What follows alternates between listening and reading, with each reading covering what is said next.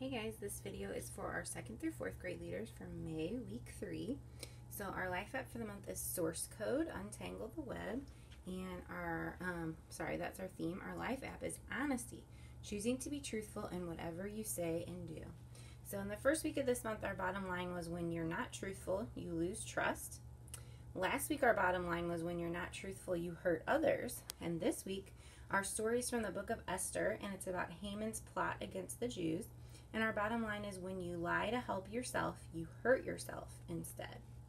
And our memory verse for this month is anyone who lives without blame walks safely, but anyone who takes a crooked path will get caught. Proverbs 10:9. So like normal, when you get here at 8:30 and 10:30, just take a few minutes to pray for your small group. Ask God to help your kids learn to be honest in everything that they do, even in little moments of life. And just pray that your small group would see the value in honesty in all situations. Then when kids start to roll in at 8:40 and 10:40, ask them to join your circle, ask about their week, make sure you know all their names, definitely make sure any first-time guests feel very welcomed.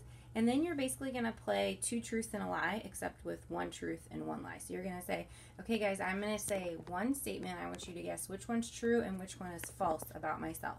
So you might say, my favorite food is raspberries, and I love to go to Florida on vacation. And they have to pick which one is the false statement, which my favorite food is not raspberries, but strawberries would be up there.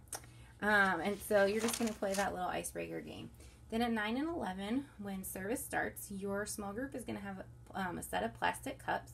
So you're going to divide your group into 2 teams and give each team the same amount of cups. And then you're going to have them compete with each other to see which team can build the tallest tower. So sorry the iPad's moving. I'm trying to rock Lola on me while I'm doing this. So they can stack cups by placing them one on top of the other. They can put them on the table or the floor upside down.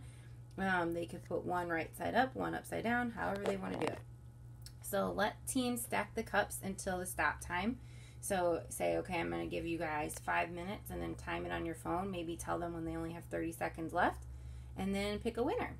And when you close before you head to large group, you're going to say, so guys, we had some good competition going on there. And I noticed how you were working together as a team to make your tower the best. So were you more concerned with making yourself look good, or were you thinking about everyone else?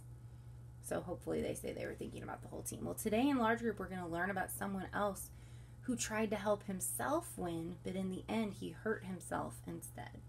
So then you'll head across the hall to large group. Just make sure that you sit with your group, help them to listen, help them to worship. Even if they're not doing the dance moves, just say, hey guys, just sing the songs. Even if you don't want to dance, you're still singing and praising God. When you get back from large group, you're going to do a review activity called Who's Who. So what you're going to do is each kid is going to get both of these pages.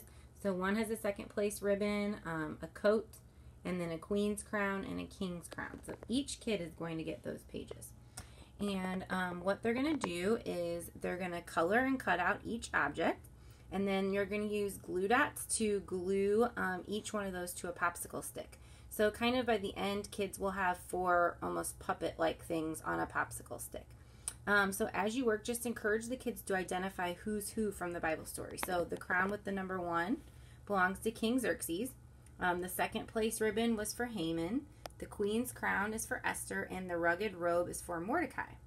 So you're going to read each review question and encourage kids to answer by holding up the object of the person. So for example, who was the king in today's story? King Xerxes, so they're going to hold up the number 1 crown. So then you just go through all these review questions and they would hold up the right thing that they made. So then you'll close that activity by saying, you guys did a great job paying attention today in today's story. When Haman came up with his evil plan, he was going to ruin the lives of many people, including Queen Esther and Mordecai. So it was a good thing God brought Esther into the story and used her to save all of those people. Have you guys ever been faced with a situation where you needed to tell the truth, but you were a little scared? So then allow time if kids need to share those stories. Those were great examples, guys. And Haman was not concerned about telling the truth, but was more concerned about making himself look good. And we can learn from Haman's mistakes and understand that when you lie to help yourself, you hurt yourself instead. So then for the memory verse review, you're going to play a game called Caught in the Truth. It's actually not a game. You're going to decorate those poster boards that you've been working on the last 2 weeks in your small group. So first you're going to ask your kids if anybody knows the memory verse without looking and see if a few kids can say it. And then you're going to have them sit in a circle and you're going to put your memory verse poster board in the middle of your circle that they've been working on. And then you're going to hand out these. Each kid gets one little person. So if you just want to like snip lines and then give them each a person to cut out. And then you're going to give them some time to decorate their little person, write their name on it. And then they're going to glue their person inside and underneath the web that they made last week on the memory verse poster.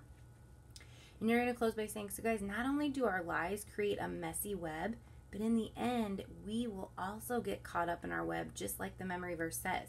So whether you have good reasons or you're just lying to hurt someone or being dishonest always ends up hurting us too in the end. So when we lie to help ourselves, we end up hurting ourselves instead. And when you're tempted to lie, think about how it might come back around to you.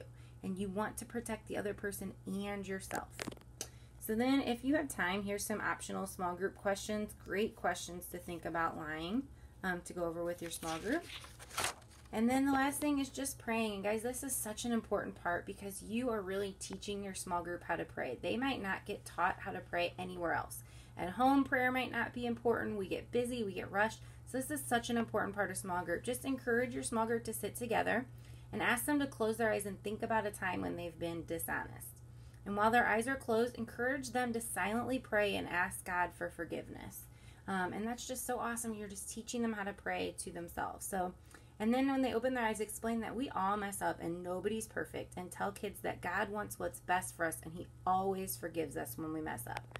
So there's a prayer that you can close with here. And as adults pick up, prompt kids to tell them about the characters in today's story. They get to take home their little characters that they made. And just have them tell their parents the bottom line. When you lie to help yourselves, you end up hurting yourself instead. So that's it for this week, guys. Thank you so much for being the most amazing small group leaders week after week. I'm so grateful for each and every one of you, and I'll see you on Sunday.